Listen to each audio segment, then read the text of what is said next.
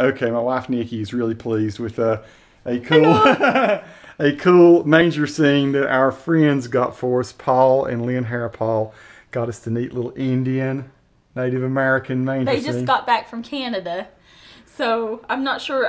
It's just beautiful. This is absolutely beautiful. It goes really nice on our mantle here with our Thanksgiving stuff already anyway. This is staying out all the time. I'm not putting it up, even though it's Christmas. This is just beautiful. A beautiful manger scene. It really is very cool, and I don't know. I'm just one of those guys that's very honored to be married to a Native American woman. I think it's just the coolest thing in the world. And so Nikki thinks this is great. Look at little baby Jesus. Little baby Y'all didn't Papoose. know he was 10. Papoose Jesus.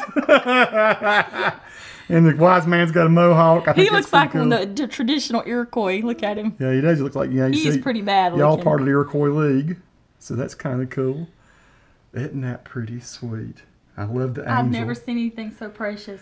That is just beautiful. We're just sharing it with you. I don't even know where it came from other than, it does have a tag on it there, but if you're Native American, maybe you'd like to have this cool little nativity set. It's very, very sweet.